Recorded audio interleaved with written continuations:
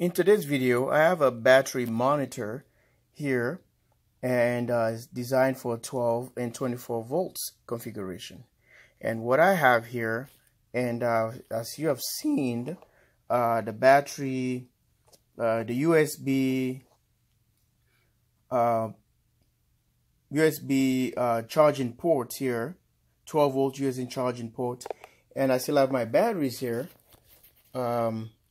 connected to a 12 volt configuration.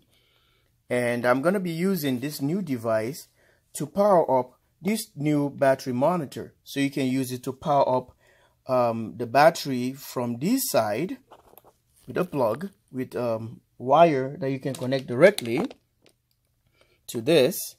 This is the white cable, the red and white cable here, and connects right there and right there close to the USB port.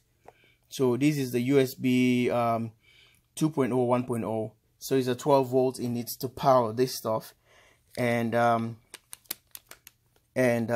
it has a sensor here, which is a temperature sensor, which is the yellow, and the black plug here goes to there.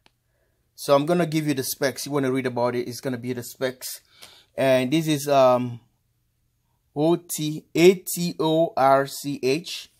and it's a Bluetooth capability. This one is designed to do Bluetooth, and you can able to broadcast that. You can be able to see it just like a BMS on your phone. So you just have to download the app, and you're gonna see, if I turn this one on, there's gonna be a USB light illuminating here that's looking for the device as I speak. So let's go into it. I'm gonna go through this one on the next video to show you what these ones are mostly is for loads. So if you use like a dump load on your like a resistor for your wind turbine, and so on, you can able to get this device right here tied into the going out to the load, and this is the input of it. Okay, and gonna be the negative is got a positive side. It has a battery powered position right here. So pay attention to the pictures I'm going to be showing you. You see exactly how is configured. And live here at the jwsolarusa. Thanks for watching, and let's power the thin device here by press it.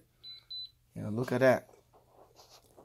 So this is a DC power indicator or battery capacitor.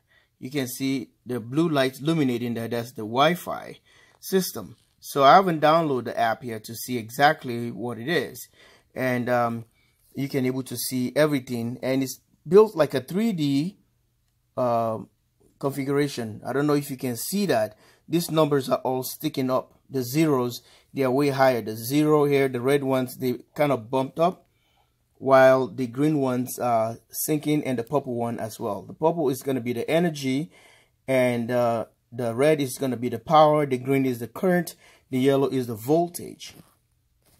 And I can able to set the cost. What's the cost? It is now set like it's a dollar like sign, and it's going to tell you how much CO2, carbon dioxide, you already take from the atmosphere or something like that. So, or you saved, and it's going to show you the temperature down here. It's going to be like it's reading right now the 0.024.3 degrees Celsius. So the temperature sensor is not even attached yet. So it's going to be just a preamble to show you guys what I have here. We're going to go into detail and series of videos into this, while we're going to be putting into test. Live here at the jwsolarusa. Thanks for watching. The new device is powering it up. I can able to hotwire it directly to the batteries if I wanted to. So you can power in different ways. So, which is a good thing. Then you can able to get this mounted and get a USB plug on this, and like the way I have it right now, plug this device into it and get your USB charge in there. So it's a simple or clean setup. You don't have to have a lot of tangling wires everywhere. So this is all I gotta say right now about it. I'm gonna put the specification on the description below. Yeah, you can read it for yourself. Thanks for watching. Love you guys all. Live here at jwsolarusa. Thanks for watching. Like and subscribe.